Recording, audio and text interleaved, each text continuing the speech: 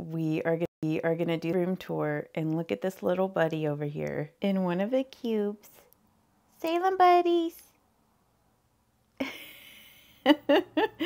What are you doing, Sally? I don't know if he'll stay in that cube, but anyway, he's in here. So, here is my beauty room. I don't know if any of you guys watched my Ode Beauty Room Tour in 2019, but things have definitely changed in here a bit since then. So I still have this here to the side of me like I had before in 2019. I just added a bunch of these storage bins and cubes to this, and I cannot remember exactly what this unit is called, but I got it from IKEA, so I will link it down below. Any of the things that I can link for you guys today from my beauty room, I will have linked down in the description box. And little Salem isn't for sale. I still have these two units there for nail polish. And then I also have all of my foundations right here on this shelf. So I know before in 2019, I think I was using these acrylic shelves to put my eyeshadows up on, but I have moved all of my nail polishes back up on these racks. So a lot of nail polish. And then the star of the show in today's video is this unit here. And this is what my mom and I picked up at IKEA whenever we were there a few weeks ago, whenever I told you guys I might get ready with me. But this is the Alex 5 drawers on both sides. And then on top, it's kind of just like a tabletop unit. I cannot remember what that is called, but I'll link it down below. Josh ordered me this desk pad to go on top of it just to keep it clean, and I'm still trying to flatten it out. Like, we got it at Amazon and it was rolled up. So then before we get into what is in the drawers, I really enjoy this corner of my beauty room. I moved most of my clothes in here, and I just like having most of my stuff in here so I can just get ready in the morning, you know, pick out my outfit, do my makeup, my shoes, that whole thing. So, and this little unit right here, I actually got this at Target. It's kind of like an IKEA knockoff. I will say the quality of this is nowhere near as good as like IKEA Furniture, but was still pretty good for the price, I guess. I still have my picture that I had previously, but I just love having all my clothes in here. I love this couch. I know it probably looks a hot mess, but this is like my relaxation corner. Am I talking too loud for you, buddy? You want to get out of here? Okay, we'll get the door open for you, buddy. Say bye-bye. But yeah, love my little relaxation corner over here.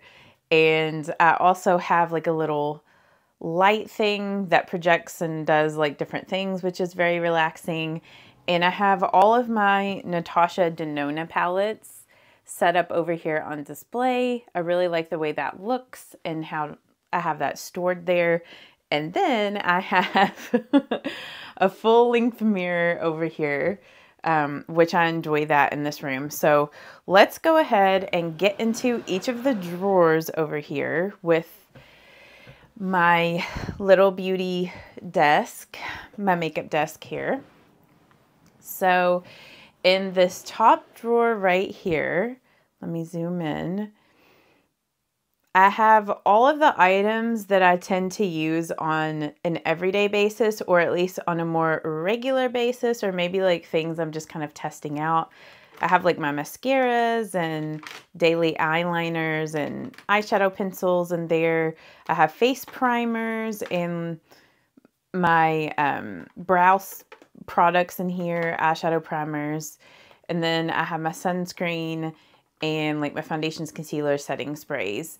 And then I recently picked up the e.l.f. Makeup Mist and Set again. That used to be my favorite drugstore makeup setting spray.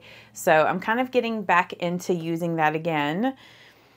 So that is that drawer there. And I have been keeping all of my skincare products in the bathroom. So that's why I don't have any skincare besides my sunscreen up here.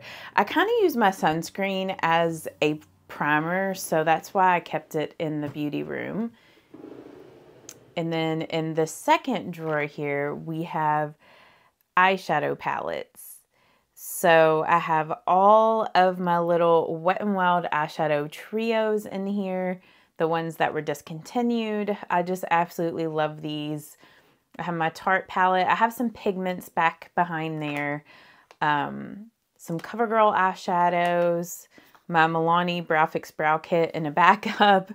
And I just have all of like my single eyeshadows in this little unit here. And I got all of these like acrylic organizers off of Amazon. So if I can still find those, because I have had these since 2019, I will link them down below, but they fit perfectly in these Alex 5 drawers, or they also fit perfectly in the 9 drawers. The 9 drawers and the 5 drawers are basically the same size. It might be slightly a different sizing, like they might be a little bit longer or something in the back. But yeah, I love the way that this organization is. So in here, I have all of my bronzers and setting powders. So I still have a lot of room to grow. So like I was telling you guys, I really narrowed down my bronzer collection. So I only have like a few. I mean, for the average person, this is still probably a lot of bronzers, but it's way less than I used to have. And then in the back there, I just have some like Halloween makeup stuff and some of these Rimmel Provocalips. They're just kind of too long to fit in my lipstick organization. So that is that drawer here. In this drawer, we have all of my blushes and highlights.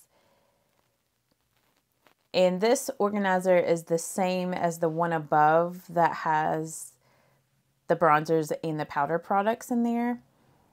But I just love this drawer right here. So pretty, all of my blushes. I still have quite a few blushes and still quite a few highlights, but I did declutter a lot of these products as well. Not as many blushes as highlights, but I still did declutter a lot of my products that I had. And then in this bottom drawer here, I have all of my big eyeshadow palettes. So this is probably the thing that has changed the most since you guys last saw my other makeup. I guess I did like an eyeshadow palette collection video back in 2019. So as you can tell, it really has, you know, I've really decluttered a lot. I still have the Anastasia Sultry palette and the Soft Glam. I still have the original Urban Decay Naked palette, the Too Faced Sweet Peach. I love the Too Faced Sweet Peach. It's one of my favorite palettes. The Too Faced Pumpkin Spice. I've got the Orange Glad. I really love that palette. Such a pretty little palette for summer. Let me get it opened here to show you. But I just love these shades for summertime. So pretty. So I definitely wanted to keep that little palette because I do enjoy those orange shades. Also have the Alter Ego Goddess palette, which this is a dupe to the Natasha Denona Gold palette, which this thing's a hot mess. It needs to be cleaned, but still have that palette. I have the Alter Ego Sahara. This other ColourPop palette, this had a name, and I can't remember what they called this one. It does have just some single eyeshadows, but it was like one of those ones they already have built that you could purchase, and I really enjoy the colors in that as well. It's sort of on par with the Orangey Glad. I have the Lorac Pro, which I have considered decluttering this, but I haven't quite decluttered it yet. We've got the Urban Decay Naked Honey palette. Another ColourPop. This has a bunch of single shadows. I've also considered decluttering this as well because I never use this, but I have that down there. And then we have two Pro Fusion palettes, the Chocolates and Pro Pigments. I still really love both of these palettes. It's definitely been kind of through it. The packaging is not the best anymore, but I do love both of those palettes still. And then I have some of these Wet n Wild Fantasy Maker palettes that came out this year. I thought I was going to use these in like maybe some Halloween tutorials, but I never filmed those. So I've never opened those. So I've considered taking these back to Walmart because I still have the receipt. So I might be returning those, just depends. And then I have these two palettes here. This is one of those Tarte palettes that you can put eyeshadows in.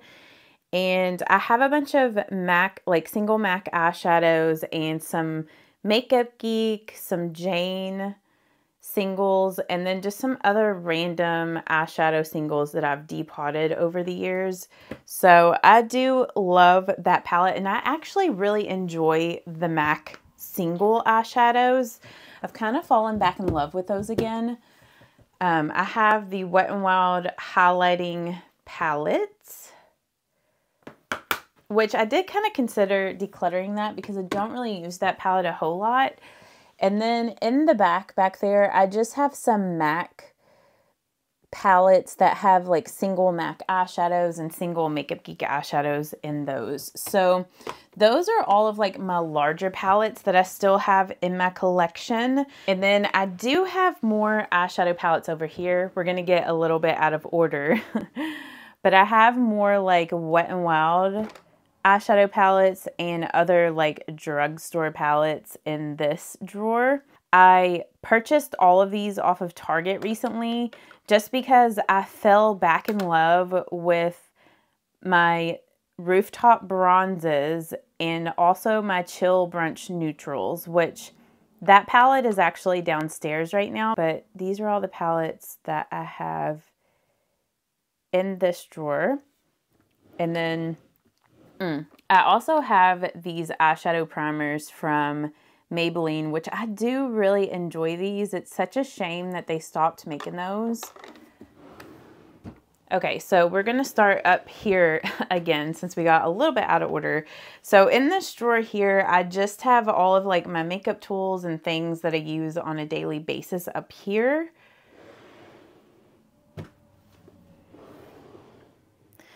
Then in this drawer, I have like some backup products. And then I have like another backup of my sunscreen. I have some concealers over here, like extra shades that maybe don't match me right now. I have my MAC Studio Finish Concealer. This little travel Urban Decay Makeup Setting Spray, I like to keep this. So whenever I travel, I can just take that.